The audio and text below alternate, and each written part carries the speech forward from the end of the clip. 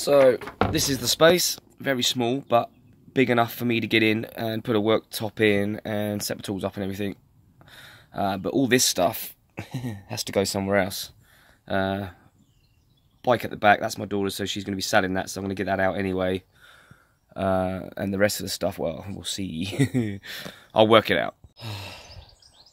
I made a mess. But there's the space in there. Yeah, it's very small, but it's going to be big enough for me. I'm going to put a small worktop across here. Stick a light up. I can run power from the studio next door.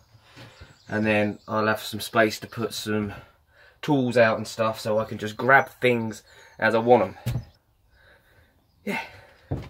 Got these old pallets, so I can make some shelving and a worktop out of these, I think. So I don't have to go and buy any timber, which is cool. Just need to figure out what to do with all that mess. Yeah.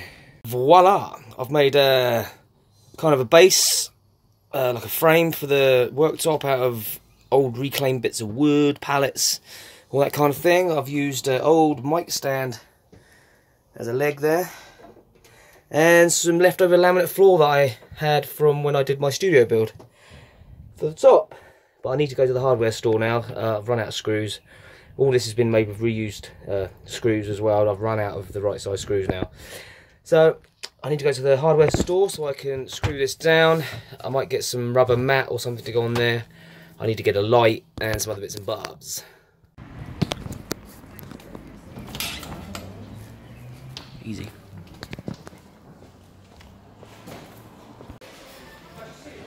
Screws. B&Q is expensive, man. So I'm going to go to Wilco. I did get some goggles though.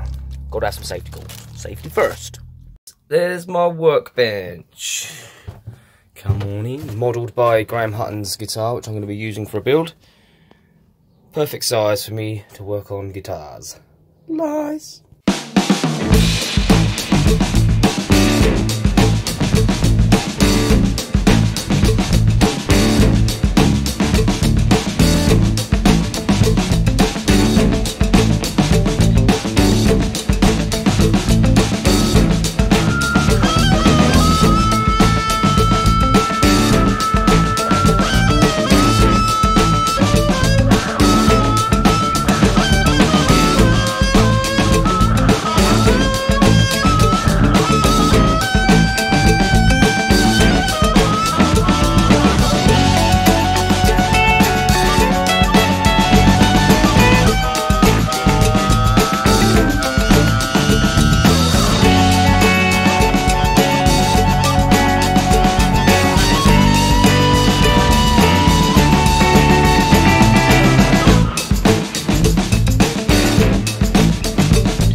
So, my workshop's all done.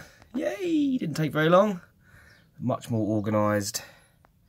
And I can get on with some work. Awesome.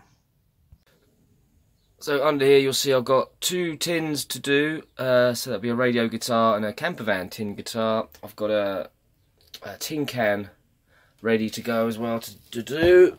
Got a couple of necks to use there. A couple of donor guitars down there. I've got this one as well, so I'm going to rape some parts off. Plus, I'm going to pick up a couple of cigar boxes tomorrow. So watch this space.